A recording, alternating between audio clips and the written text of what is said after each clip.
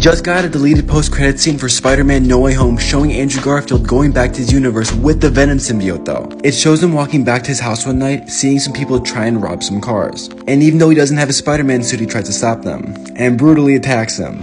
But then it turns out that they are just kids. But he still does not stop, and shoves some eggs in their faces, and punches and kicks them, showing that the Venom symbiote has truly taken over. I mean, just look at that. He's truly channeling his inner Bully Maguire.